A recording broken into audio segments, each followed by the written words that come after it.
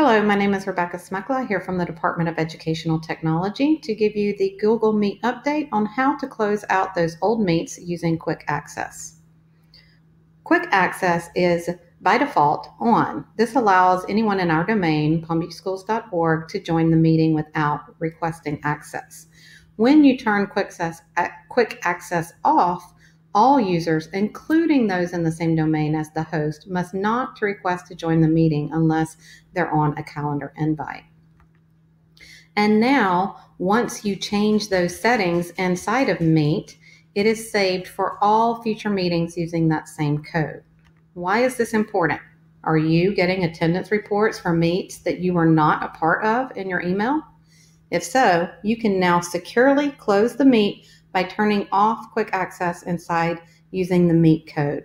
This will allow students to no longer access this meet.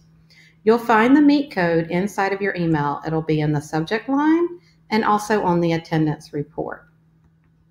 To securely close the meet, rejoin the meet at meet.google.com using the code found in the attendance report. Choose Join or Start a Meeting.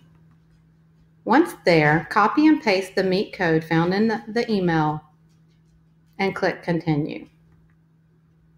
You will see the host controls on the bottom left corner with the blue shield. This is where you will turn off Quick Access. Make sure you toggle Quick Access off. It's also a good idea to turn off Share Their Screen and Send Chat as well.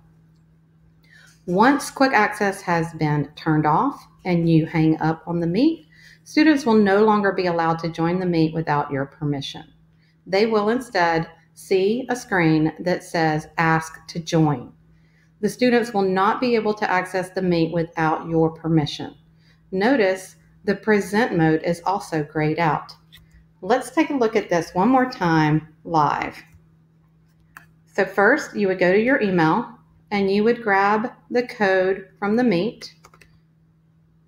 Then you would go to meet.google.com, click Join or Start a Meeting, paste in the code, click Continue, and you will see